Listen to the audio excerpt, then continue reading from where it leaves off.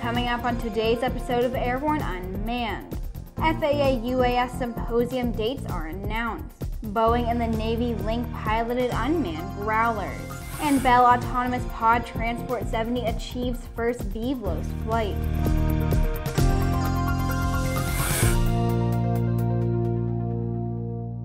Welcome to Aero-News Network's Airborne-Unmanned, a weekly news program covering all things unmanned, in partnership with AUVSI, the Association for Unmanned Vehicle Systems International. I'm Sophie Herlock. The 5th Annual FAA UAS Symposium will be held June 16th through the 18th at the Baltimore Convention Center in Maryland. This year's symposium will focus on 4 primary educational tracks: public safety, technology and innovation, international, and policy. The annual FAA UAS Symposium brings together industry professionals and regulators to promote learning and growth within the UAS community. The symposium provides stakeholders with the opportunity to talk face-to-face with a cross-section of government and industry representatives about regulations, research, and initiatives to integrate UAS into the National Airspace System, with remote ID at the forefront of the industry as the FAA continues to support the safe integration of drones into the NAS. Now let's take a quick look at news making rounds of the unmanned vehicle communities. It's time for today's Unmanned Minute.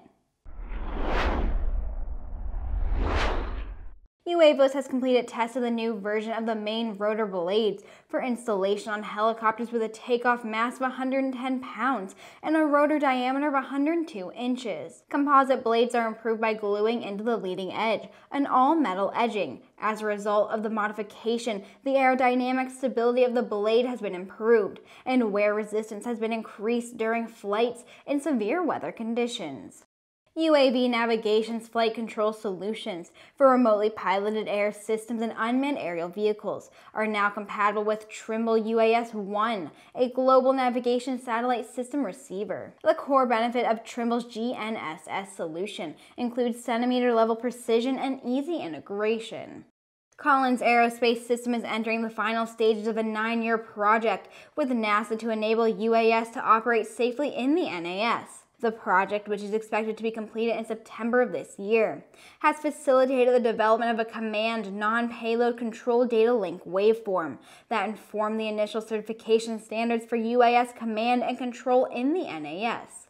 Black Swift Technologies has introduced the Black Swift E2, designed for automated industrial and structural inspections. Instead of carrying its payload on its belly, the Black Swift E2 carries its payload up front, which allows operators to get full field of view, even when looking vertical. Its sensor packages can be swapped using a quick change payload bay. The battery pack is also easy to change, and its placement is adjustable to maintain perfect balance while accommodating a variety of payloads. We'll be right back with the rest of the news.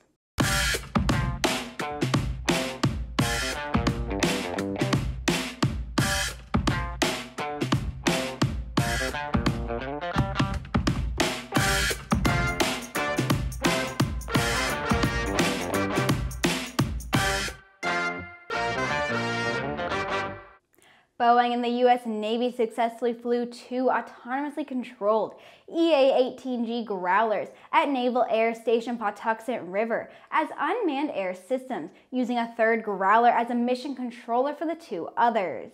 The flights, conducted during the Navy Warfare Development Command's annual fleet experiment exercises, proved the effectiveness of technology allowing F/A-18 Super Hornets and EA-18G Growlers to perform combat missions with unmanned systems. Over the course of 4 flights, 21 demonstration missions were completed to allow Boeing and the Navy the opportunity to analyze the data collected and decide where to make investments in future technologies. This technology will allow the Navy to extend the reach of sensors while keeping manned aircraft out of harm's way, enabling a single aircrew to control multiple aircraft without greatly increasing workload. It has the potential to increase survivability as well as situational awareness.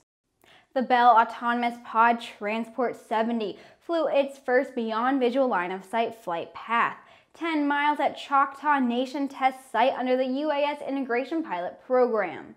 The vehicle also completed an 18-mile flight with 60 pounds of payload at Bell's testing site near Fort Worth, Texas.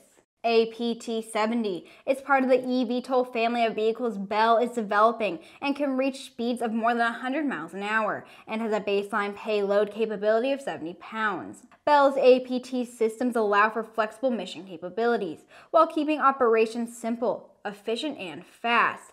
They're capable of twice the speed and range of a conventional multi-rotor. The vehicle is designed for rapid deployment, quick reconfiguration, and nimble battery swap and recharge. To date, the APT-70 flight test program has completed over 120 flights. The program will continue to test the vehicle's endurance, range capabilities, and expand mission sets.